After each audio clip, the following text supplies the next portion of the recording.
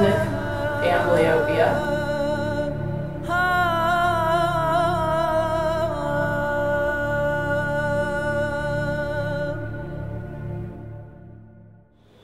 There is a saying in Uganda, throw a seed anywhere and it will grow. Rotarians from 4 continents came together in Entebbe to support 3 global grant vocational training teams. The goal is to teach and train professionals and students. The professionals go on to teach young students, while the students become the seeds sown throughout Uganda. Now we know that glaucoma is damage to the optic nerve, and that pressure is just a risk factor. Reaching out with a heart of service, this unprecedented, multiple global grant is supported by 8 Rotary districts. Work and friendship move forward through one-on-one training and practical working experience. Volunteers are strengthening the capacity of the Entebbe medical community in the areas of dental, medical, and vision. Every morning, continuing educational presentations are given, then the practicums. This young mother brings her child in with fever, thinking it might be malaria. What does he have on his back? That's chickenpox.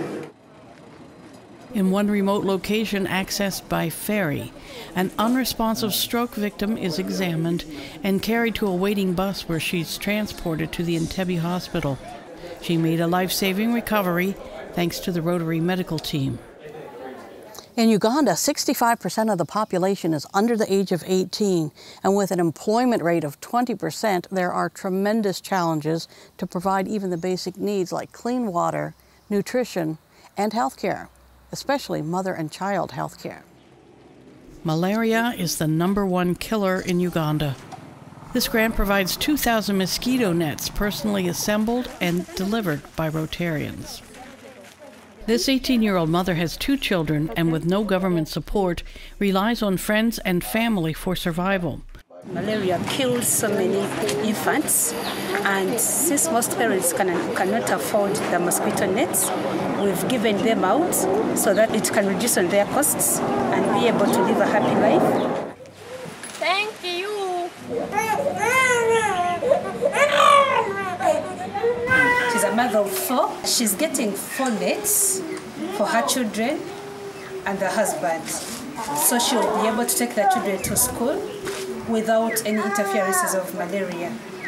She's really grateful for the nets she's receiving. Thank you so much.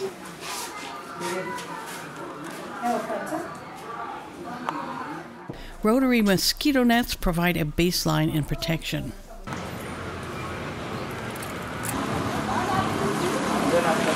The issue is that very many children get sick, and the hospitals, sometimes there's no medicine, and the cost of treatment is sometimes very expensive, whereby most locals cannot afford to buy medicine outside the government hospitals.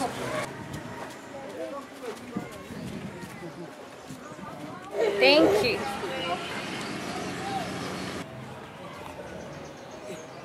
At a remote school, as physicians treat patients, students line up for a hearty lunch.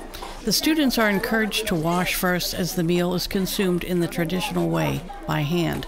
Here's how they addressed water needs. They get an awful lot of rain in Uganda, so they're able to use that rainwater to their advantage. What comes off the roof goes into this pipe and into a gutter, goes into this storage tank, and this is what they primarily use for cooking, for washing, and sometimes for drinking. It comes out of the taps right down here. The dental team gives plenty of information on basic identification methods and new techniques. A new way to perform root canals is heartily endorsed. Dentsply of York donated more than $13,000 worth of equipment and supplies. Dentists work together to identify needs and deliver the proper procedures. A new, fully equipped dental room is dedicated by incoming presidential nominee for International Rotary. It's a great pleasure that you bring the values of Rotary alive in this room, in this hospital. Thank you. Please do not hit me, madame. At the same time, the Vision team provides training on various topics. Rotary gets the word out on free vision services, and they work tirelessly to screen and provide the correct vision care. Demand is strong because most locals have never seen an eye doctor. A young man approached who looked very troubled to have an eye exam, and when he told me he was trying to go to college, but his eyes were so poor he could only read material that was a few inches away from his eyes. And he had never been to an eye doctor, and he wondered if we could help. After his eye exam, looking at the charts, he could not read a single letter. So his concerns were totally justified. And I mentioned to him that very likely when he was prescribed prescription glasses by our team, he would be able to see so much better. And the look of hope on his face that overcame the look of despair was really quite amazing. And yes, he did go on to get glasses, and yes, he will be going to college. Africa's albino population has been under pressure for many years, as some are attacked for their body parts, seen as good luck and sold on the black market for decades. Even previously, they used to kill them, and they thought that there is a stone in their brain. That is what they take, and when you take it to Tanzania, they become rich.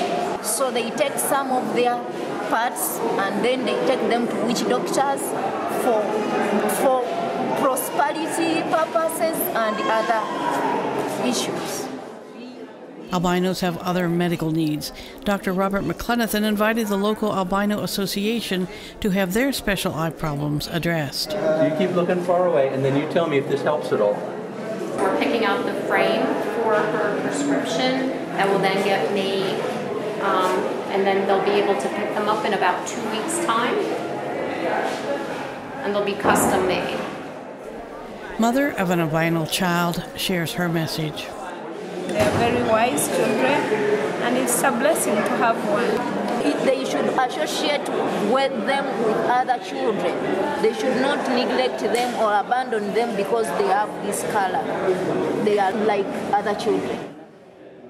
VTT team members are passionate problem solvers, reaching hands around the globe to make life better one by one. Thank you for coming. I'm really grateful to see you here. Host Rotary Club Nkombo provides exemplary local guidance and support even in its fledgling first 3 years. Well, what I would like to say, first of all, is to thank the international team that traveled all the way from Brazil, Denmark, and the United States for the wonderful job they've done for bringing their expertise down to Entebbe and working from early in the morning, 7 in the morning, and even finishing as late as 7:30 in the night.